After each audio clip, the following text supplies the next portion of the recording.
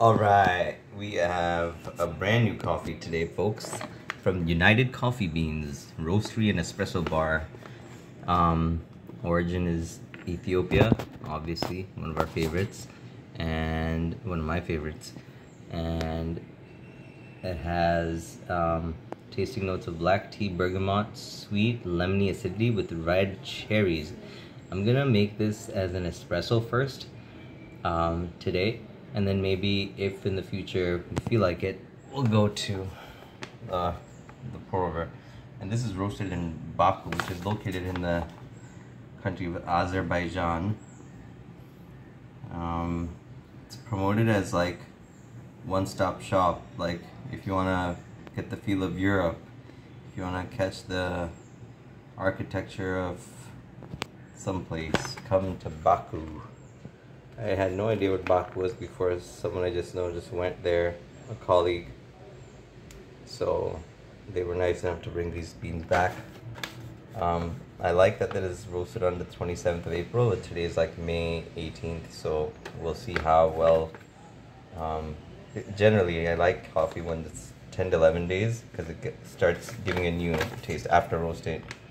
And this has been in the, one-way open valve here. So without further ado, let me start grinding.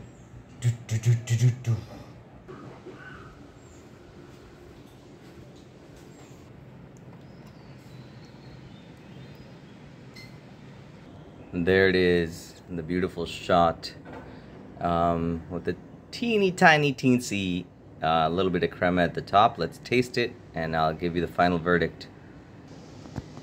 So it's very, very lemony. And it has